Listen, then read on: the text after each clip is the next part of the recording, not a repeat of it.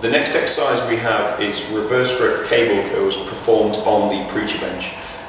This is a progression from your barbell reverse grip curls because it provides more dynamic tension, and also because it's performed on the preacher bench, it keeps the arms in a fixed position throughout, so it makes it a lot straighter.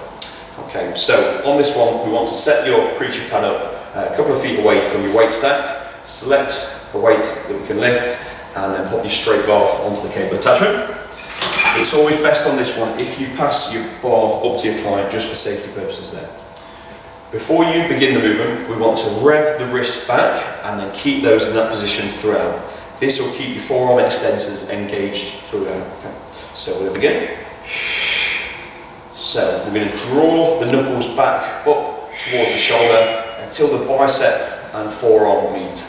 We're going to then extend down, just maintaining a slight bend in the elbow at the bottom of the movement, exhaling as we come up, inhaling on the way back down, looking for a 2-second tempo up, 2-second tempo back down.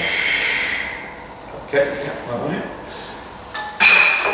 so that was reverse grip cable curls performed on the preacher bench, which is a strengthening exercise for the forearm extensor muscles.